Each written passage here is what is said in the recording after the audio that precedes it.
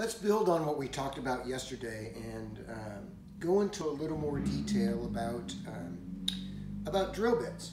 So during our last session, we talked a little bit about the anatomy of twist bits, and we talked about how they can be resharpened, and that the angle can be modified when you're resharpening those twist bits to accommodate different types of materials. So in general, general purpose drill bits are sharpened to approximately 118 degrees relative to the point. And they make accessories called drill bit sharpening guides that can be used to get a more accurate point of reference of what those degrees are. Metalworking bits are typically sharpened to around 135 degrees, which is more obtuse. And then you will often find woodworking bits as acute or as pointed as 80 degrees, and plastic bits will be as sharp as 60 degrees, but will often have the end of the point on the drill bit flattened to minimize cracking of that material. So twist bits also come in a range of different lengths. They make them an extra short, they make them an extra long. So we also talked a bit during our last session about paddle bits, and about how we talk about these as reduced shank bits. These paddle bits are spade bits, really inexpensive way to make larger diameter holes, and there are extensions that you can get to go along with them so that you can go through longer lengths of material, and pretty easy to resharpen. We also talked about how you can put a piece of tape or mark a line with a Sharpie on there to control the depth that you're going into those materials. We looked a little bit at Forstner bits, which are significantly more expensive than paddle bits. But again, it gives us something that's a reduced shank that allows us to work with a drill chuck that may be limited or restricted into how large a shank or shaft it can accommodate. It also has a center point on the Forstner bits, which allow it to be guided more accurately through the material, so it's less prone to wander or grab onto grain. Here we see a combination of those characteristics of a twist bit with a brad point that helps keep that bit centered and makes it less prone to wandering or grabbing. And you'll also notice that the flutes on this particular bit, when you compare those to a standard twist bit, it's a much, what we call, faster flute. It moves down the length faster, which helps it eject material more readily, which with wood, you're typically removing that material much more rapidly than you would be with something like a twist bit. There are also what are called shaft collars or stop collars that can be affixed to drill bits to restrict or limit their depth of penetration into material. We looked at fixed length combination countersinks, variable length combination countersinks, VIX bits or hinged bits, which have the spring-loaded collar that retracts to maintain that center on larger openings that are found on hinges and on mounted hardware like this. We talked a little bit about step bits and how they're exceptionally useful for going through thinner gauge material, but they are a little bit expensive when compared to things like twist bits.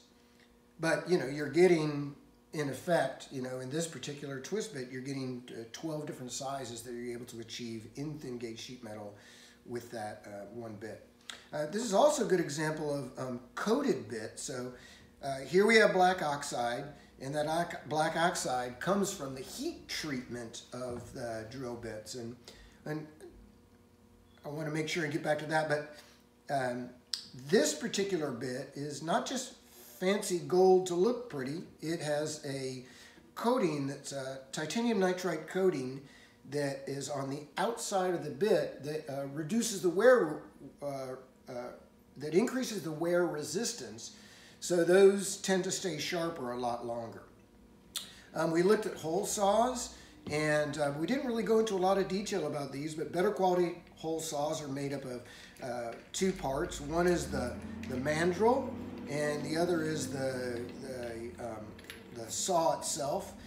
These come in a wide range of sizes, and again, really pretty useful for making large diameter holes in thinner gauge sheet metal. I generally wouldn't use these in material any thicker than a 1/4-inch plate. And really, more than anything else, they were designed for contractors to be able to knock holes through drywall or knock holes through sheet metal to be able to run tubular materials through those like conduit or plumbing or pipe. I talked a little bit about center punches, but we didn't look at center punches. So center punches come in a range of different sizes. This particular center punch is one that is used with a hammer. And so typically you make a mark on your material, you bring your center punch up alongside of it so you have a clear view of that mark on the surface, and then you raise it up into position, and that creates the dimple in the material that will help the drill bit find exactly where you want it to go and minimize the wandering or scrolling on the surface. For lighter gauge material, I really like spring-loaded center punches. Again, they're relatively inexpensive, and they can be adjusted by turning clockwise or counterclockwise to increase or decrease the spring tension that determines how deep that punch mark penetrates into the material. But again, this is really useful for thinner gauge material because it's less prone to bend or deform the material than is a rigid center punch like this that's used with a hammer. Again, remember, anytime we're drilling through metal, we're always going to be using either a wax-based lubricant or a petroleum product like this 3-in-1 oil or a water-soluble oil. I also would like to take this opportunity to introduce masonry bits, because we talked about the function of this drill as being capable of drilling through wood and metal, but we really didn't talk that much about the hammer drill function, which allows us to be able to drill through cementitious materials. So that could be concrete block, it could be mortar joints, it could be brick, it could be some softer ceramic bodies. It is a combination of a high-speed steel shank, and then it has a small bit of carbide, which is an alloyed steel that has very high resistance to wear and can also sustain impact. And the reason that it's designed this way is that when you're going through highly abrasive materials like stone or through mortar joints or brick, that material is really, it would wear out a standard twist bit in a matter of 2 turns of that drill.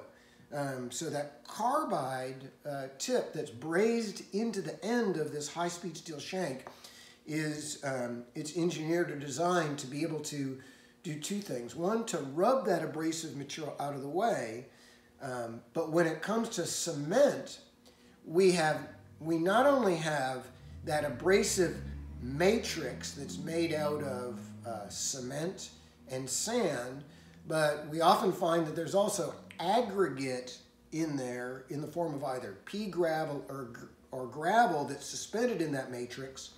And that pea gravel is really, really too hard for most drill bits to get through. So that's where the hammer function of the hammer drill comes into play. When I turn that into the hammer function, it's giving me both the rotation of the drill and also a camming action that is moving the drill bit forward and backwards so that the carbide is, when it comes in contact with those bits of aggregate, it can shatter that aggregate and clear them out of the way. So, unlike when we're drilling with metal or trying to get up to a larger hole drilling with wood or metal, where wood we can frequently go directly to the size of bit that we need. Metal, we're stepping up incrementally from a smaller size that gives us an accurate point of location to larger sizes to get to that finished diameter. With masonry bits, typically we're going directly to the size masonry bit that our finished hole size is going to be. And we'll do a little demo in using the hammer drill function of this cordless drill. And last but not least, another specialty bit are these spear point bits that are used for ceramic and that also work well for glass. But much like drilling in metal, which generates a lot of heat and can result in the dulling of our drill bits from excessive heat bearing on those drill bits. When we're drilling through glass, it's absolutely imperative that we're dissipating that heat with cutting fluid, or you could sometimes you can have moderate success by just using water.